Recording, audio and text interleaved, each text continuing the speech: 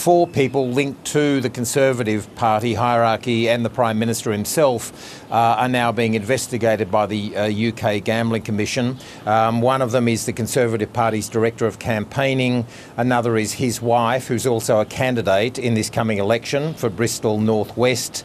Another is a parliamentary aide to Rishi Sunak. And a fourth one is a police officer who was part of the Prime Minister's protection detail.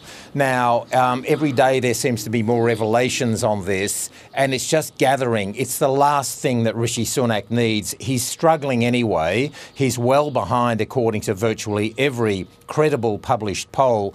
And this just feeds into the idea that he hasn't moved decisively, that these people have been able to do this, and he hasn't taken swift action. The opposition leader, Sir Keir Starmer, of course, is using it as an opportunity to say, I wouldn't have tolerated this for a moment. They all would have been out. But Rishi Sunak is not taking that sort of action.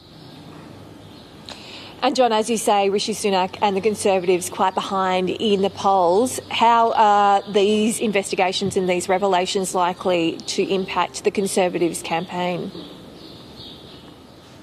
Well, Bridget, as we all know, polls can be wrong, but in this case it would mean virtually every published poll here was wrong. For example, there's a new one in the Daily Telegraph out today, which is a fairly supportive a newspaper of the Tory side of politics. Devastating poll. Essentially that the Tories would be wiped out is the word they use. According to this poll, and we're only 2 weeks out from election day, July 4, Labor would win 516 seats and the Tories would have 53. Not only would Mr Sunak lose his own seat, as would the Chancellor of the Exchequer, but 3/4 of Rishi Sunak's cabinet, the current cabinet of the UK, would lose their seats if these polls are accurate. So the Tories are facing an absolute wipeout. They may claw some of this back in the final 2 weeks, but it's certainly looking very grim for the Conservative side of politics here.